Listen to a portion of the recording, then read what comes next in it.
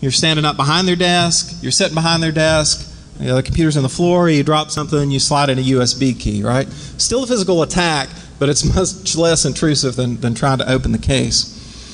But anyway, since all the attack is run from the receiver, that's the microcontroller, you can also put a delay on the trigger, right? So you might trigger the attack as you walk by. You see that they're sitting at their machine and they are logged in, and it might not run for 30 seconds or 5 minutes or, you know, some other time delay. That way you're not around, you're not in the area when it actually executes. Right, let the user do the work. Let the user do the work for you. Yeah, we might see some of that. All right, so what's it look like?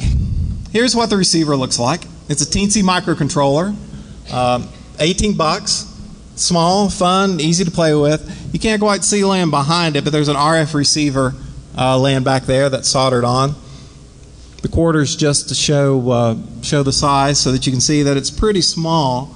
You could probably fake a USB key, maybe slightly larger than a USB key, maybe not. It depends on how big the USB key is. This is what the transmitter looked like that I built.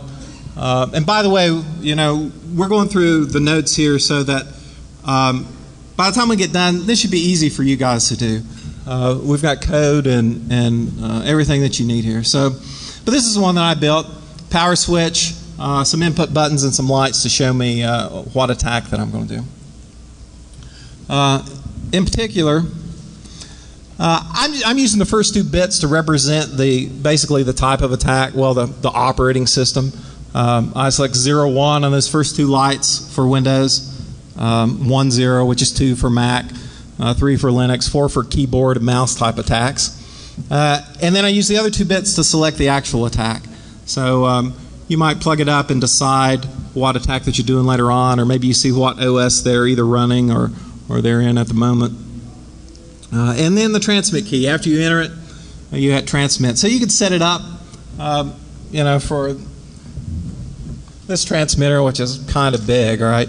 You can set it up, off of the transmit, stick it in your pocket, keep your finger on it, and when you walk by, hit transmit.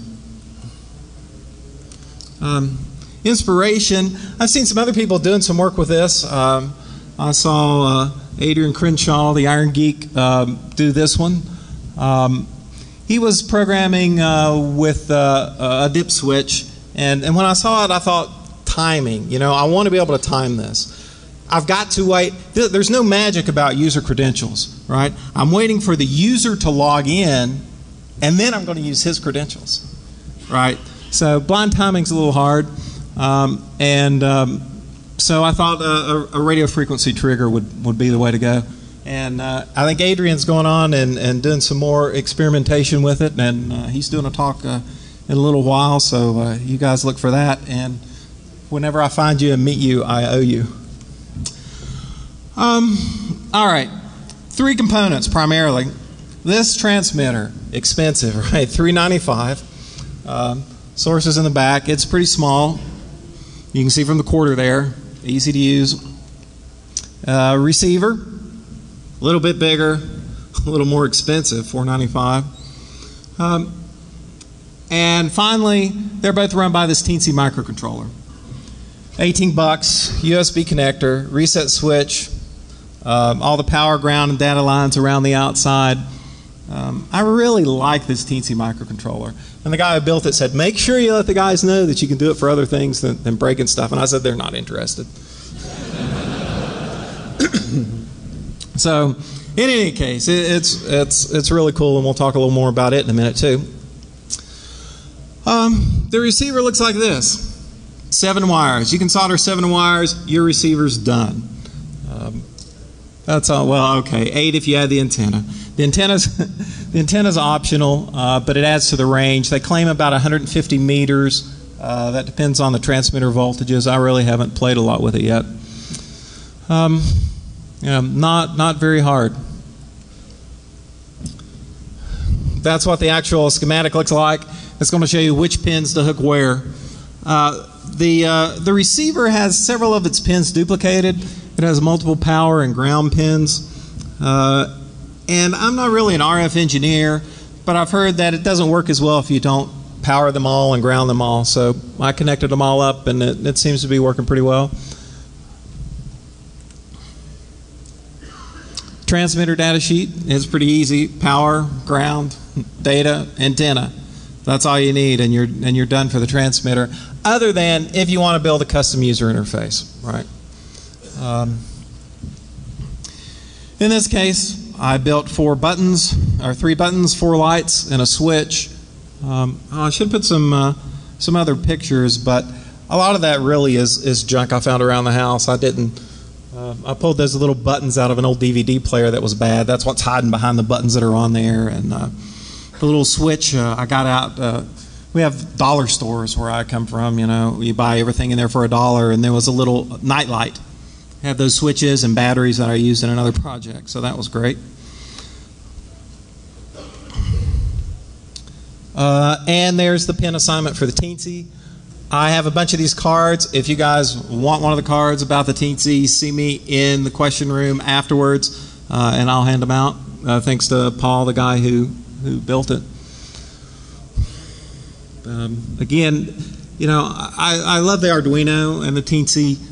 They're great devices to work on. And if you haven't done stuff like this, and I know some of you have and some of you haven't, I think this is a great little device to start with. I've done played with lots of microcontrollers, a little off and on over the years, and I like this one a lot. There's a schematic for the interface. 4 lights, 3 switches. You know, you guys have done this before. You know that for the switches, you usually need pull-up resistors. Well, you can; those are built in. You can turn them on those data lines, so you don't need those. Pretty easy to do. I built it in this eyeglass case just because it was handy and cheap and had plenty of room and seemed pretty solid. Cut it out, screwed it in. Had room for, you know, big batteries, relatively big. Those are AAAs, and it all fits in the same case. And this is where the magic happens, right? This is the receiver, and it's tiny. You know, it's teensy, I guess. You put the teensy's on top, the receiver's on the bottom, a little bit of epoxy to hold it together. You can case it up if you want to, build something around it. The actual adapter there is available from Deal Extreme, and I don't know if you guys know about them, but I buy lots of junk from them. It's a great place to buy cheap electronics from China.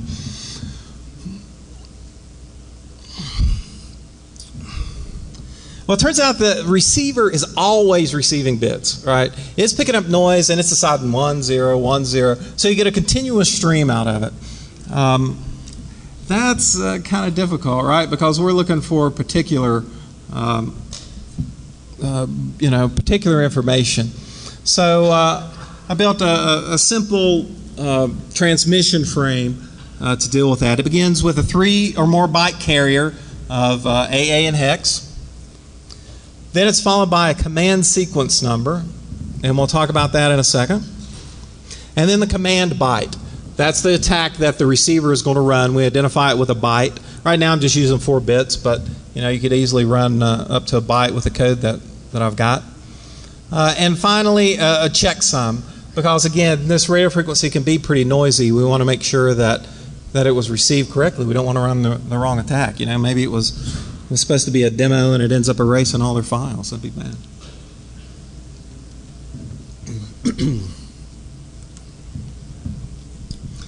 All right, the transmitter also, for each attack, transmits that frame 10 times. Again, it's for redundancy and noise. And at this point, people always ask, well, isn't that running the same attack over and over again? And the answer is no. That's what the command sequence number is for. So the receiver, if it receives a valid command frame and the command sequence number is the same as the previous number it received, it doesn't execute it. It has to be a different number.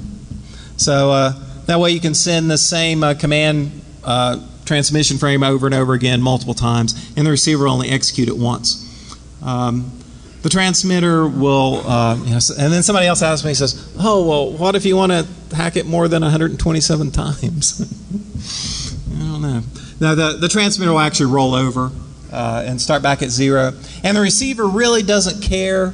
It just wants to know that the number isn't the same as the last one. It can be any new number as long as it's not the same as the last one. That way you don't have to worry about maybe you tried to transmit an attack and it didn't receive it.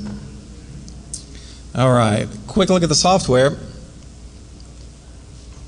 Again, the Teensy is great to work with. Over the years, I've worked with different microcontrollers, and I mean, well, maybe I should take one step back. I know some of you have done this, some of you haven't. You know, the microcontroller, a device with a processor and some memory and maybe some more permanent storage to store programs in. Typically, they're a pain in the butt to work with, or at least maybe historically. You get this little computer, and then you're trying to wire up a bunch of memory, and then and then you've got to learn a new assembly language to program the thing in, and that's just nuts. So, more recently, the Arduino, and this is the same environment that the Arduino is programmed in, but it looks like this. It's written a lot like C. And you see the development environment there on the right. Very simple, but it works. And then the loader on the left. You press a little button on the up here. I can't see anything with this little pointy mouse. But anyway, you press one of the buttons up there. It compiles the code. It uploads it to the Teensy in one step, and you're done. Whatever you want to run on there is just done. Again, we're not going to get in depth into the code. It's available online. You can pull it all down and write it yourself. All that development environment, it runs in Windows and it runs on Linux. So you can run it wherever you prefer. Let's see. So again, just to give you some idea what the code looks like, you've got integer. It does floating point math.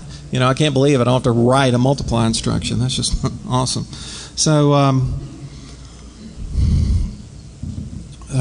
for the RF carrier here, this is on the receiver side, so it's looking for 3 or more bytes of AA hex. Right, that's identifying this upcoming frame. When it finds it, it recognizes that the frame's coming. Here's the actual code that executes the attacks, and a couple for the example. The first one here is this mouse DOS kind of attack. Basically, it just moves the mouse to the bottom right of the screen. It keeps moving the mouse down and right, down and right, down and right continuously, and it does it faster than you can move it.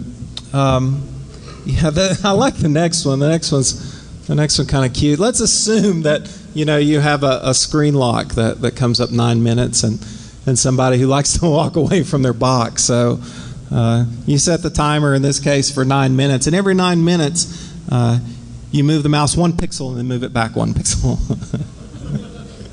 Cool, right? So I think it's sweet. You can't even see it, even if you're looking at it. And once every 9 minutes, you got to be kidding me. So if they get up and walk away from their box, that's fine. You can keep it unlocked as long as you want. On the other hand, if somebody's looking at their box, by the time they see it, it's too late. It's like, hey, there's a window. What's that? Oh, what was that? Oh, it must be a Windows thing. It's gone. And as long as it doesn't come back, they don't care.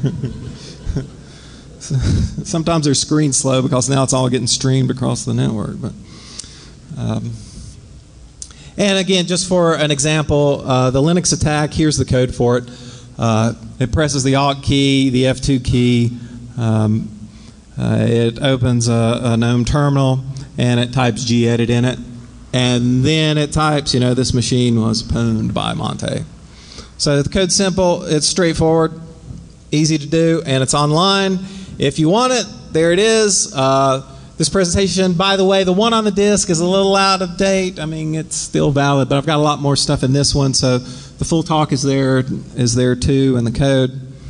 All right, a quick look at some other implementations. I'm a little paranoid, And I